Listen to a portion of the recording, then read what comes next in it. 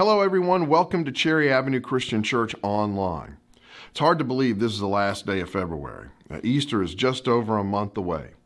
And to help you prepare for Easter, we have Lent devotions each day. They're available on our website, on our app, on our Facebook page, Monday through Saturday. The elders and I have prepared devotions, and they're a great complement to your quiet time with God each day. And so we hope that you'll make use of those. And don't forget about our online Bible study. We have a new lesson every Tuesday, and I really encourage you to take advantage of that. We've been going back all the way to last spring when we started recording and posting them, when we were early in our study in Matthew. And now we're in Luke's Gospel, and I invite you to study God's Word with us each week. And if you need to get caught up, they're there online. And midweek, we have our Wednesday encouragement to help keep you up to date on things and provide an encouraging word for you. So please make sure you join us for that, as it'll have any updates we need to provide you during the week. Scripture says a word of encouragement does wonders, and we want to provide that in the middle of your week. Each year leading up to Easter, we provide you with the opportunity to help decorate the church with lilies that you can then keep. And I'm praying that we're going to be able to meet in person by Easter or before. Amy Hill is arranging this for us, and if you'd like to provide one, they're $6, and you can order one by emailing Amy at the address on the screen, or call the office and I'll get you her phone number. Now, one note, this is an updated email address. It's different from the one in the directory. And so if you don't use this particular email address, your order won't go through. With Rosalind retired, we're not taking orders in the office. Amy's kindly volunteered to take them. So you can email her or call, and I'll give you her phone number. You don't have to pay up front. You can pay when they arrive. Just make your checks payable to the church. And I want to let you know how much we appreciate how amazing you have been with your giving. Even though we can't meet together, it means a lot. And if you'd like communion packets, you can come by. You can get those during the week. Just call and make sure someone's here before you stop by, and we'll be glad to bring those out to you if you like. As we come to our prayer time today, I want to remember Mark P. as he is having some hearing issues, and we want to pray for him as he looks to get those addressed. We also want to lift up Alan B. as he has his radiation treatments. We want to pray for Carrie H.'s family as his father passed away. We want to pray for comfort for them, as well as for Greg and Lisa B.'s family as her nephew Tommy Sillett passed away. And we want to lift up the family of Sue Carter, who also passed away this week. We want to pray for our local area, our local community, that the recent spike in COVID cases would drop back down so that we can begin meeting in person again very soon. Let's go to the Lord in prayer. Father, we thank you for the many different ways that you bless us. We're grateful that you have a means of worshiping and connecting, that you've given that to us even when we can't meet together in person. And Lord, we're grateful for the care you have for us, that when we have a need, we can bring it to you. And Lord, as we lift up these ones who are going through physical issues, we pray that you would bless them in the way you know is best. And we pray for strength for them as they go through these difficulties. And Lord, we lift up the families who've lost loved ones this week. We pray for comfort and strength for their families, and that they would draw closer to you in this time. Lord, we pray for our community, that the COVID numbers would improve so that we can get back to meeting together so soon, because we miss that so much. And Lord, we pray that you would be with us through the day, that the things we say and do would glorify you. And it's in Jesus' name we pray. Amen. Well, we're in the middle of our series, Journey with Jesus, where we've been looking at the most significant events and encounters and teachings of his ministry. And after a time of worship, we'll have part 4, Out with the Old, In with the New.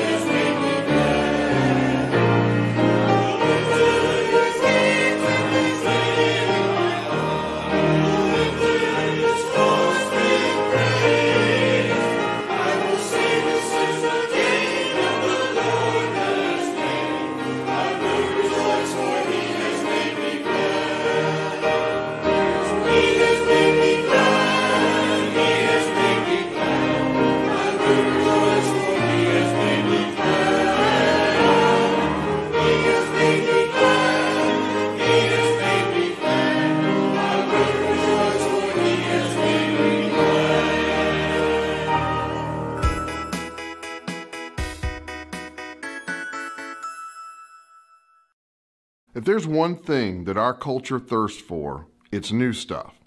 You watch the latest episode of your favorite TV show, and when it's over, you're wishing the next one were available. I know with computers and electronics, something's new for about, 5 minutes, and then there's something newer and something better. How many of you have ever bought something only to have a new and better version of it come out right afterward? It's so annoying. Last year, I bought a drone to replace the one I had crashed. And less than 2 weeks later, the company that makes the drone I bought released a new one in the same general price range that was so much better. I mean, it had a range of several miles, and most importantly, it had proximity sensors to help prevent crashes, which I obviously need. The new thing comes out, and we just crave it. Even among the things where older things are preferred, such as antiques, we can still have a desire to have some newness mixed in with the old. Now, if you're a classic car lover, you might want to cover your ears for a minute because I'm going to say something that's going to sound sacrilegious to you.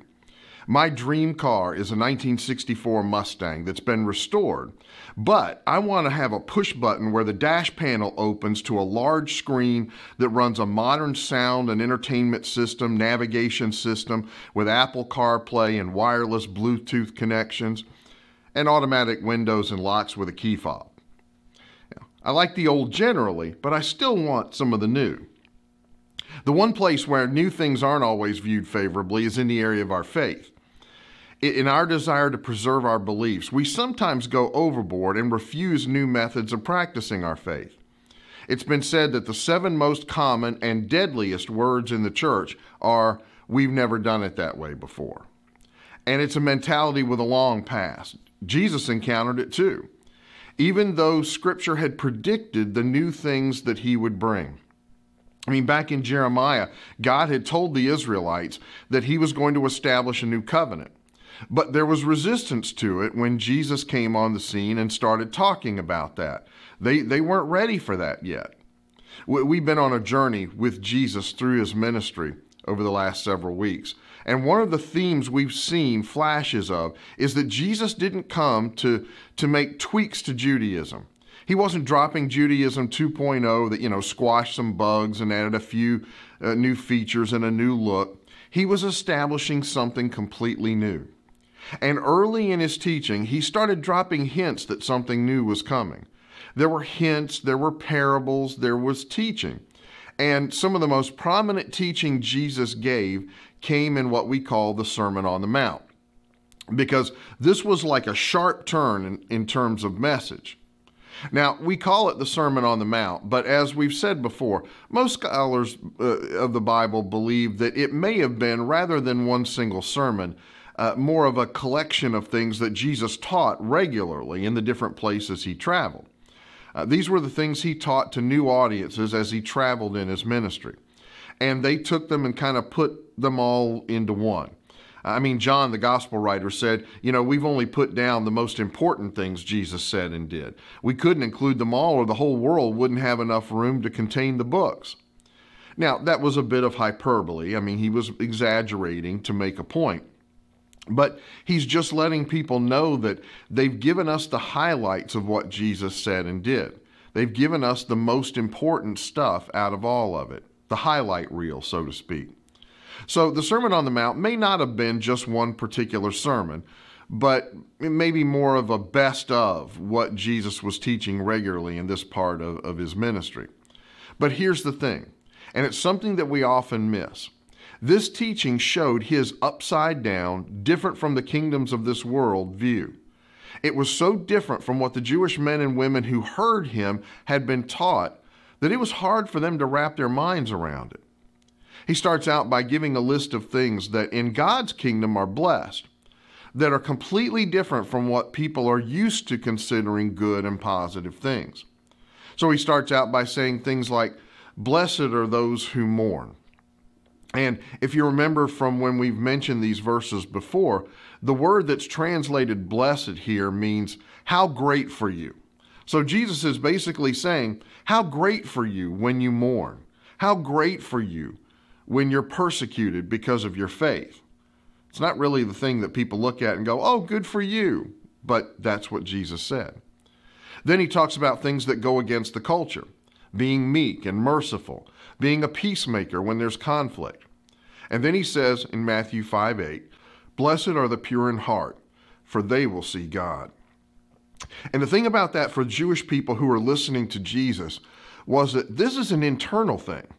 They're hearing this and they're thinking, well, we've been taught all our lives that blessed are the ceremonially clean, the ceremonially pure, those who've done the right washings and kept away from contaminated things, staying away from Gentiles and never touching dead things. We were taught that it's those people who are pleasing to God. And Jesus says, no, things are changing.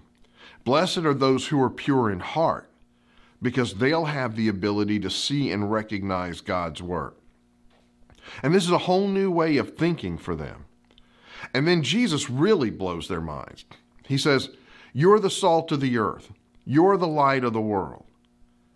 And they're thinking, wait a minute. We've been taught to stay away from the world. We don't eat what the world eats. We don't dress the same way. We don't marry them. We stay away from Gentiles. And now you're saying that we're the salt of the earth? I mean, to be the salt of the earth, you've got to have connections there. And we're the light of the world. Verse 16 of Matthew 5 says, in the same way, let your life shine before others. And they knew that meant Gentiles. And they're thinking, but we don't like Gentiles. We stay away from them. In fact, we're waiting for the Messiah to come and overthrow the Gentile government so we can have our nation back. And Jesus goes on, that they may see your good deeds and glorify your Father in heaven. But we want outsiders to fear God, like back in the days of Joshua when they were taking the promised land. We want people melting in fear of God like they did back then. And they're thinking, this doesn't sound like what we've heard about the Messiah. This doesn't sound like Moses or the prophets. This is completely new. And Jesus knew their hearts, and he knew what they were thinking. And he said in verse 17, do not think that I have come to abolish the law or the prophets. And this was huge. Remember, Jewish people in the first century didn't call their scriptures the Old Testament. Christians started doing that about 100 years later. Jewish people in the first century referred to their scripture as the law and the prophets. It included all the history and the prophecy and the poetry that we call the Old Testament now. But they didn't call it the Old Testament because testament means covenant, and it wasn't old to them. It was the current one. What we call the Old Testament, they called the law and the prophets. And Jesus says, I haven't come to destroy your Bible. I haven't come to alter it or abolish it or change it. And he said that because these things he was saying were making them think that he was. And he's going to say more that is going to seem like it if he doesn't make it clear. And so he says, look, I haven't come to abolish the law or the prophets. I haven't come to abolish them, but to fulfill them. I've come to close the deal. If the Old Covenant, the Old Testament, the law and the prophets, if they were an assignment, I've come to complete it. If they were a plane, I've come to land it. And eventually, I'm going to invite everyone to disembark. The whole covenant was about to be completed and give way to a new one. Verse 18 says, for truly I tell you, until heaven and earth disappear, not the smallest letter, not the least stroke of a pen will by any means disappear from the law. And now they're breathing a little bit easier. You can feel the sigh of relief. But Jesus isn't finished yet. He says, until everything is accomplished, until everything is in place, then it will disappear. And that's just unfathomable to them.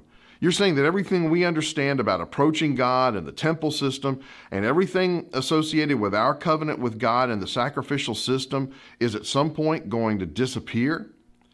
And 40 years later, in AD 70, Titus and the 10th Roman Legion destroyed Jerusalem, and Judaism hasn't been practiced the same way since because the temple was destroyed. Now, here's the point of all this. Jesus came to introduce something new into the world. But in order for that to happen, Jesus was born under God's covenant with Israel. In other words, he was born to obey the law that God had given through Moses. He was born under the law, but he came to fulfill it. And this is the good news, to replace it with something new, something far better, a covenant between God and all of mankind. And all of Jesus' teaching and all of his parables were foreshadowing what was coming. There's something new. I'm going to complete the old covenant and start a new one, something better, something for the whole world.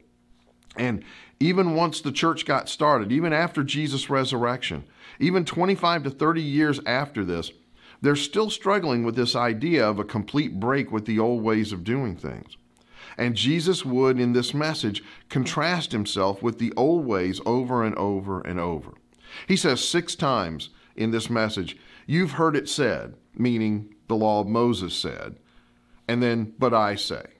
You've heard it said, but I say. You've heard it said, do not murder, but I say, don't even hate. You've heard it said, don't commit adultery, but I say, don't even lust. It's a sin. You men, you've heard it said that if you write your wife a certificate of divorce, then you're good to go with God. And I say, not so fast. You've heard it said to love your neighbor, but I'm telling you, love even your enemies. And over, Jesus established new standards, standards that went further, that went deeper to the heart issue that the laws were based on. Jesus said, don't just do the right things outwardly, develop a godly heart. And the people are thinking, wait a minute, you can't set yourself up against what Moses said. You can't do that. You're saying your law is better than that, better than Moses? Who do you think you are?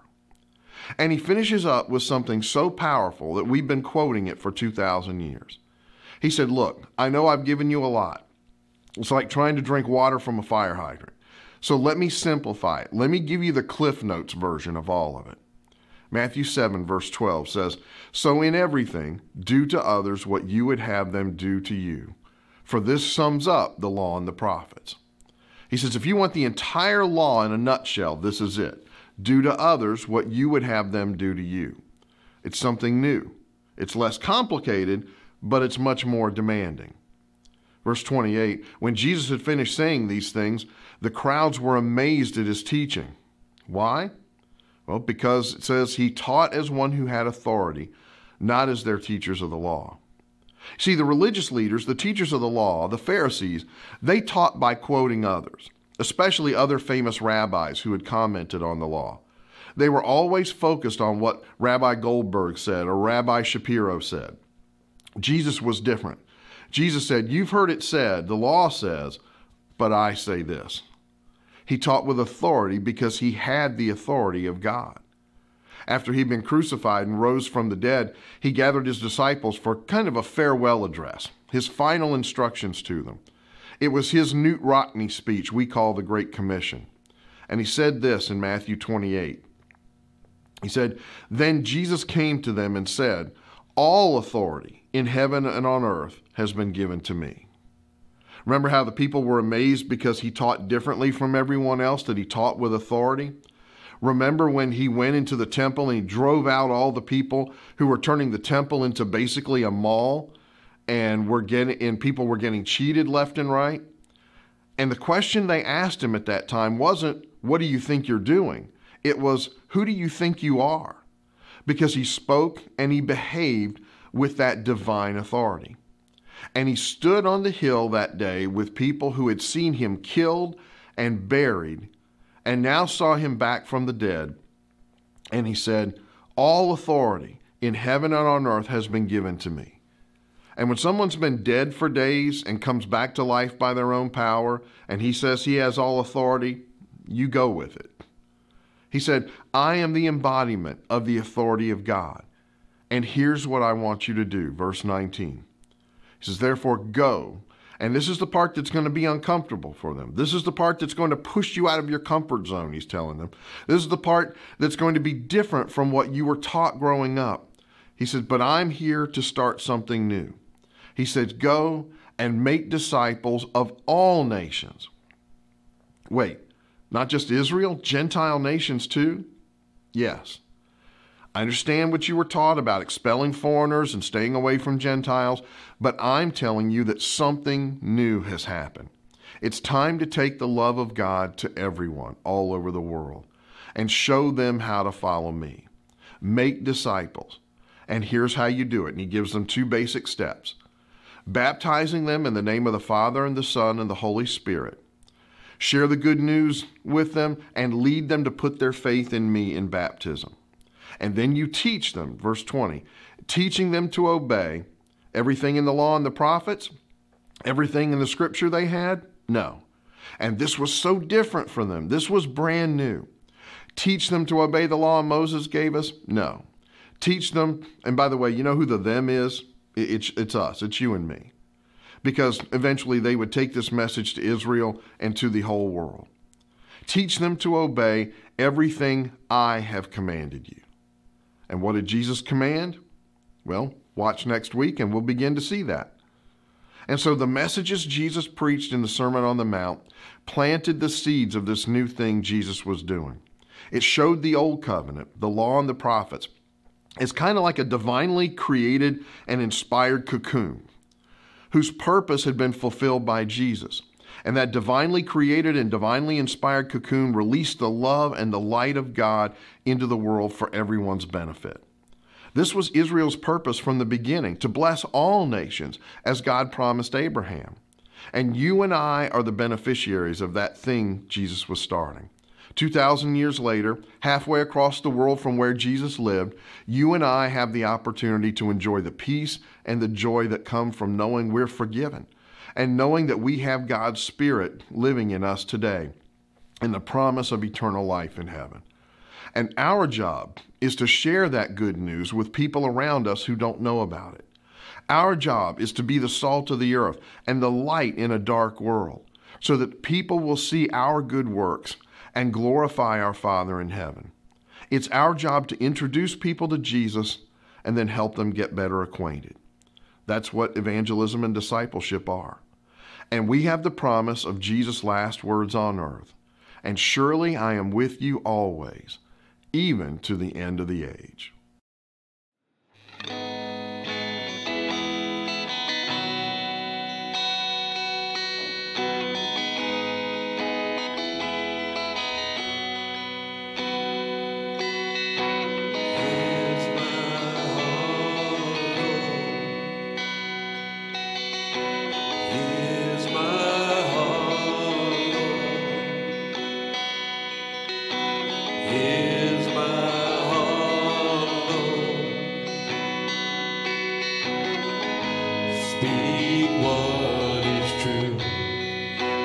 I am found, I am yours, I am loved, I'm made pure, I have life, I can breathe, I am healed and I am free.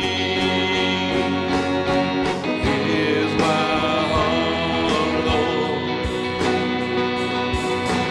Here's my heart, Lord. Here's my heart, Lord. Speak what is true. You are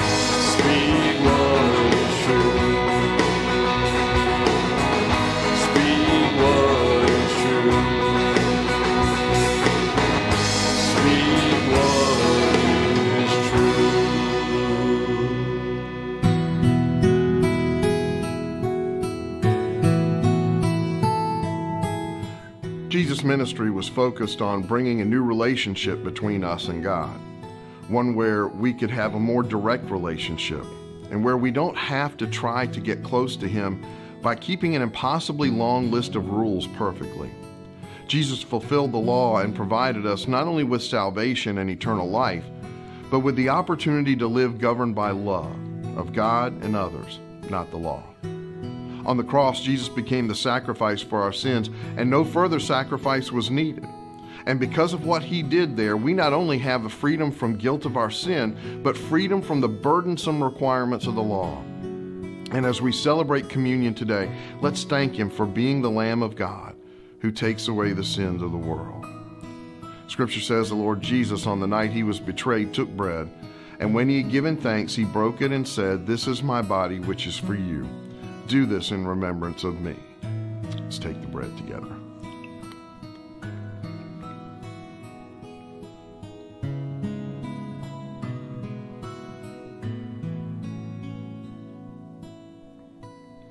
Scripture goes on, in the same way, after supper, He took the cup, saying, "This cup is the new covenant in my blood.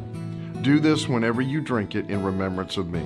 For whenever you eat this bread and drink this cup, you proclaim the Lord's death until He comes." Let's take of the cup together.